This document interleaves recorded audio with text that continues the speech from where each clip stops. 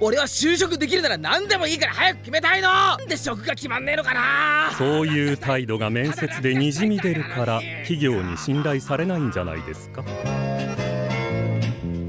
The boys on Trash Taste mentioned in one of the podcast episodes how an anime doesn't need to be objectively great or amazing to leave an impact on you.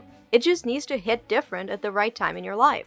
And that's exactly how Silver Spoon became one of the anime that influenced me the most. When the pandemic hit a whole ass year ago, I was fresh out of college and utterly confused about what to do next. I hated what I had studied, but I was also the type of person who doesn't like to quit.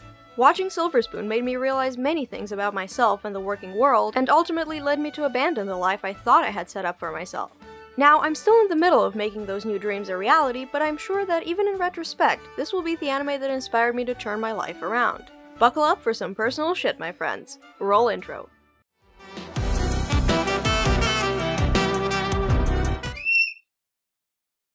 One of the things that I've mentioned on my channel is that I'm always interested in learning about a creator who goes against their established type. They may be known for a particular series or attached to a specific genre, but at some point they break away from it to make something completely different.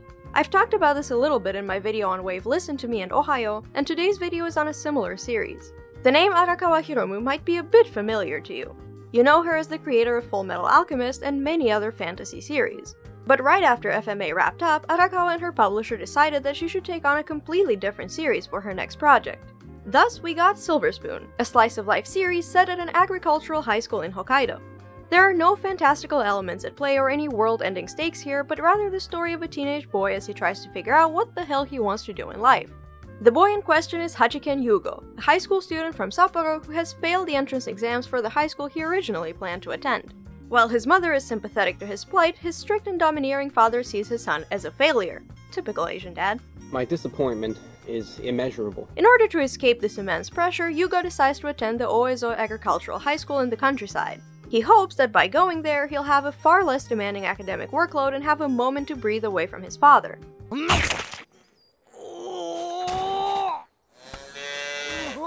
He was wrong. Dumb bitch. Yugo is immediately thrown off by the intensive assignments with animal husbandry and the physical workload each day demands. Not to mention, he has to wake up at 5 in the morning every single day.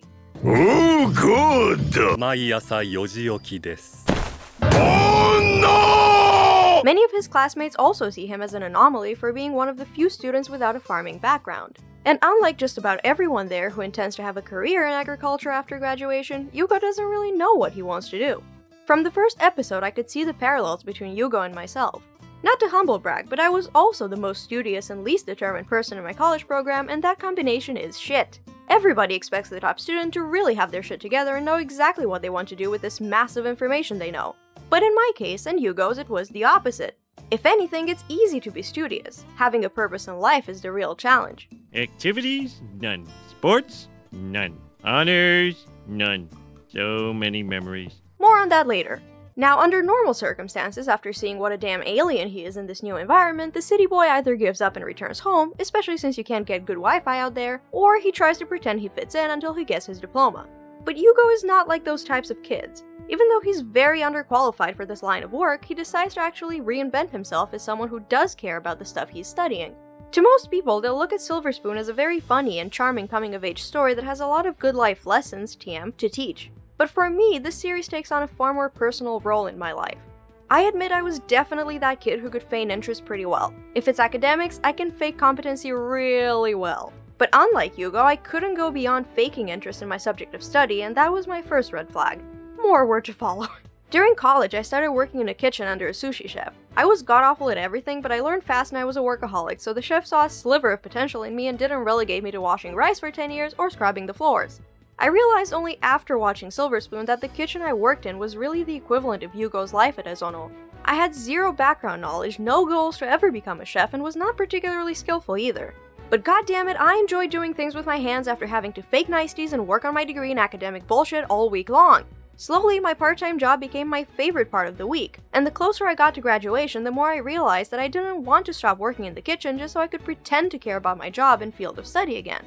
But just like Yugo, I didn't really know that I wanted to be a chef either. I didn't know what the hell I wanted to do at all. I just shoved my college degree in a closet. Poverty!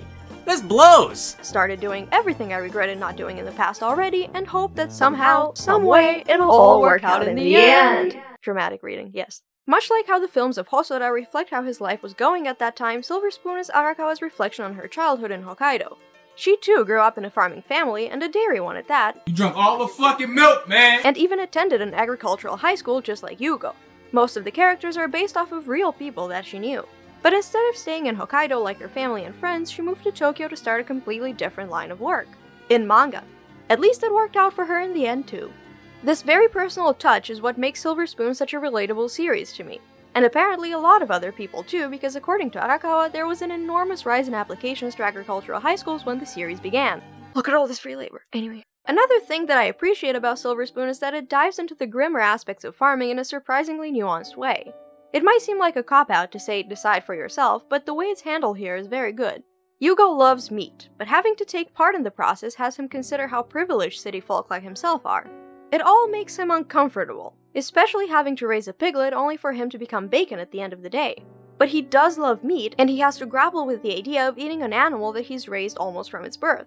The show isn't exactly grisly, but we do get the occasional bloody scene to drive the point home that the animal world isn't all sunshine and lollipops. That's a lot of damage! It can be pretty cruel at times. It really reminds me of my childhood. Y'all may not know, but in Eastern Europe it's somewhat traditional to watch your Christmas pig getting slaughtered. And when you're the one who raised and fed that pig, it's a complicated feeling. But at the end of the day, I think this complicated feeling is better than being far removed from the process of how our food gets on our tables. Going back to the characters in this story, let's look at who's around Yugo. All of the cast has their own little quirks and weirdness, and the series does stop and poke fun at them as well. Sure, they're all obsessed with farming in different ways, but we also have a weeb and a baseball freak. And some of the teachers love hunting and cracking open a cold one with the boys after school hours. No underage drinking though. Nobody is just a one-dimensional farm freak, and every time a secondary character gets screen time, I'm genuinely interested in learning more about who they are. Shut the fuck up, no one cares. Know your fucking place, trash. Yugo's older brother Shingo is fascinating to me. He's the exact opposite of Yugo. He managed to get into the University of Tokyo, which is no small feat to say the least, but he immediately dropped out, mostly to spite their father. And Shingo has no intention of living to serve someone else, decides to pursue his own dreams instead. Thus, he decided to travel the country with the intention of becoming a chef. It's disgusting. What is that? What am I looking at? Maybe not a good chef, but he doesn't care if his food would send anyone to the hospital. Bone apple tea. His father might see him as a disappointment, but Shingo's goal is his own happiness, and he couldn't care less about meeting someone else's expectations. I learned something from Shingo, and Yugo did too, although begrudgingly. Lastly, romance leaves a bit to be desired here. I like that Yugo and Aki don't always act like idiots around one another and can usually hold a conversation, but it progresses a bit too slow for my liking. Sure, the romance isn't a major focus for the anime, but by the second season it starts to come into the spotlight. Or maybe it's because I already had someone in my life at that point that it really left something to be desired. I don't know. My generation suffers from finding rewarding work, and I discuss some of the reasons why that might be in my Anatomy of an Anime Office Worker video. Silver Spoon is bittersweet to watch because it's a story about a boy finding that purpose in life. The way I understand this series, although your work may be very difficult and not cut out for everyone, as long as it is rewarding to you, it's worth it. Sometimes we choose a path for ourselves to try to escape the difficulties in life, and sometimes it backfires, and it's up to us to see if it's actually worth it in the end. Silver Spoon endorses the idea of personal happiness, and it is our responsibility to get it. Who knows, maybe in the process of running away from your responsibilities and hardships, you'll actually stumble upon a purpose in life. I sure as hell am trying to. See you next time! Sounds depressing.